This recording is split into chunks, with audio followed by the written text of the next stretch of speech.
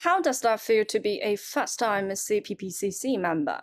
The title carries with it honor, duty, and responsibility. Being a new member, it marks a significant beginning for me. When I was CPPCC member in a local district in Beijing, I spoke for the people of just that one area. But this time, as a national member of the CPPCC, I must look broadly and taking into account the entire industry and more individuals.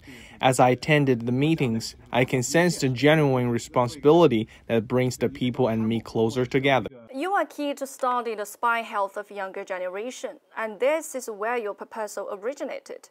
How do you think it will benefit the industry in the next 5 years? A strong youth makes a strong country. If people take an interest in their spine health from a young age, they will benefit.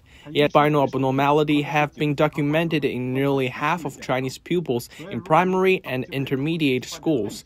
Scientific spine management, in my opinion, is extremely urgent. The concept of proactive health, which is aimed at the younger generation, is growing in popularity in our nation. In order to enhance the health system for children in the future, I propose that the government incorporate posture education into day-to-day management.